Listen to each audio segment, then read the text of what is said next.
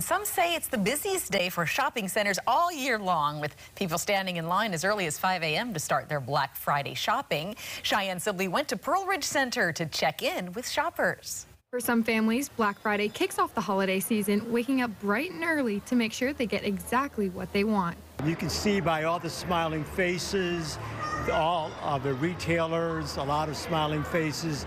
This is the first real normal holiday shopping season that we've had in 3 years.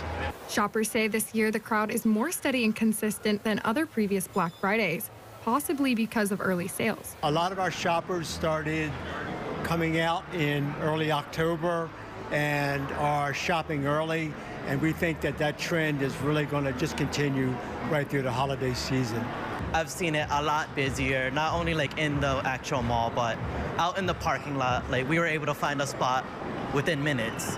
So that was really great. So it's definitely a lot more smoother than previous years. I would definitely say that the stores that are giving the best gifts, the best prices, the best deals, and I think really experiences are really the stores that you see really crowded here right now. Store owners say this year's shipping has been an issue because demand has been on the rise, and as far as prices, they have risen slightly.